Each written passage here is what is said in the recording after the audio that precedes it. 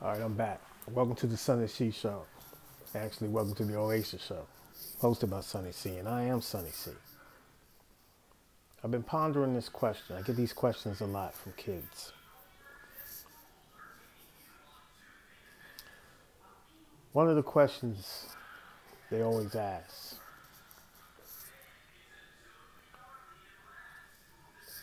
what is snitching? And should snitching ever be done if you didn't do anything? Or let me rephrase that. Should I be allowed to tell on people if I see something happening that could save a person's life? My answer to that is, if you're a civilian and you're not in the game, meaning you're not in that life, by all means, save your fellow man. Have at that. By all means, call the police. Now, the flip side of that coin is, if you're in that life and you want to be a gangster and you want to live by that code, that G code of being a gangster, and you want to put your resume out for other gangsters, and you just happen to get knocked,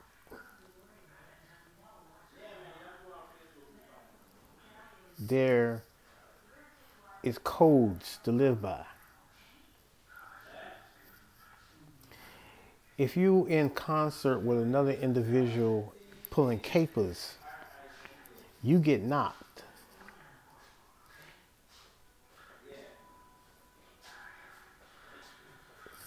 No way that you should be ratting that person out if you get pinched. That's just the rules. That's what you signed up for. You get in that box, I don't care if you talk circles for an hour. There's never no snitching. Because you was in concert with another individual trying to pull off a caper.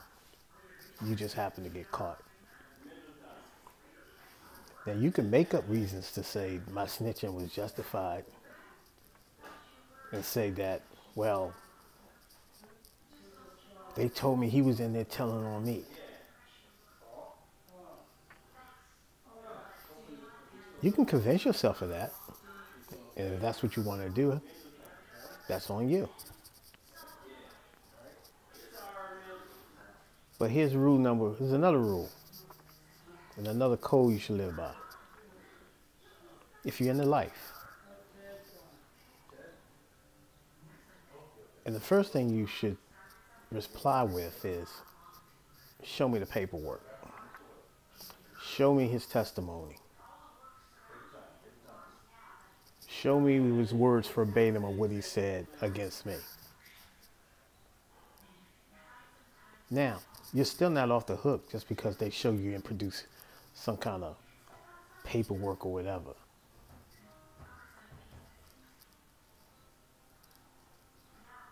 But you got to look at the tricks that these law enforcement agencies will do. There's a reason why they put you in different cars when you get popped, different boxes, different interrogation rooms, separate you. Because they want to run these mind games on you. I mean, look at you, you're locked up. This is probably your first time ever getting popped for anything. It's a different world. A lot of things is running through your mind. You're wondering, man, I'm locked up, man. What am I going to do?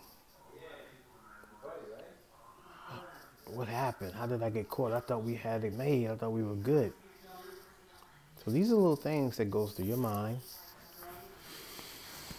And they leave you in there for a while. They want you to think about what you about to head down. You're in the system now. So now They're going to come back, different officers. They're going to be nice. Some going to be jerks. They're going to be, try to be their best professional, be like your buddy. You want something to drink? You need anything? You hungry? They're trained to do this. They're working on your weakness.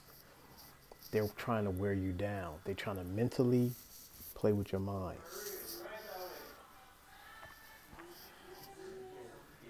So, in that situation, my advice is like this. Before you get involved with anything, before you get into that life, before you accept that as your way of life, you got to accept the consequences of being caught. Because everybody, if they're in this life long enough, will get caught, will get arrested, will get fingerprinted, will get photoed, will get strip shirts. This is what you sign up for. This is the cost of doing business.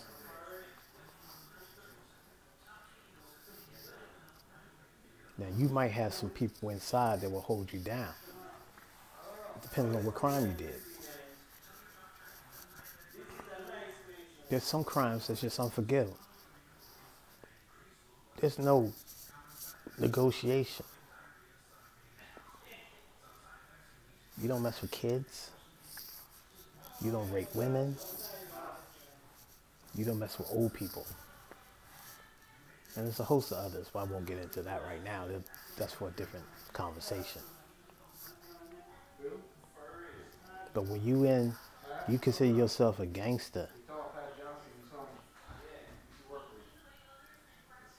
there's certain things you're just going to have to take for the team. You can't go in there, you with someone, y'all in concert, y'all pulling capers, then all of a sudden you get popped. First thing the police said, well, your man's in there giving you up right now. You're going to take the whole fall. And you then all of a sudden you're like, oh, wait a minute. Because really, if he's your man, you should have did the research on your homie. You know if he's built like that or not. You know right away if he's built for this. He's going to know right away if you're built for this. So if you're not built for the whole scenario, it's not just the glam, it's the whole thing. If you're not built for that life, I suggest go to school, get an education, go to college, go to the army, get a trade, get a job, do your own business, and get down that way and get your money. But if you want to go out there and play the street game, you better be seasoned real quick. Because they don't care if you're a rookie. Oh, this is just my first time. Yeah, they tell you your first time, but still, they got you. You're in the belly of the beast now. And then they'll show the trick like, well, you know, if you help us, we help you. Then you become a UC, undercover, or informant. Remember this, it's your first time getting popped. If it's just petty crimes or just some, random robbery type of thing, and you ain't really bust your gun or point a gun at anybody, and you just strong arming, or you just pulling capers, you're good. No need to panic. No need to panic. That's an inconvenience to your life. There's no more TV. There's no more I'm going to get up and take a shower. It's no more I'm just going to go in my refrigerator and grab a soda. So your life is going to be disrupted. But, this is, you charge it to the game. This is what it is. Because I'm going to tell you something, man. You do not want to go on that platform with that jacket of the snitch on you. This is why I tell people, I don't throw that jacket on people lightly. I'm not going to say, I don't care who's my worst enemy. If the man didn't snitch, he's not a snitch. It's just the way I live. I'm not going to say, oh, he's a snitch, he's a rat. I don't throw that out there like that. Nor do I do it in public to embarrass anybody. I don't do it. Because there's ramifications for that.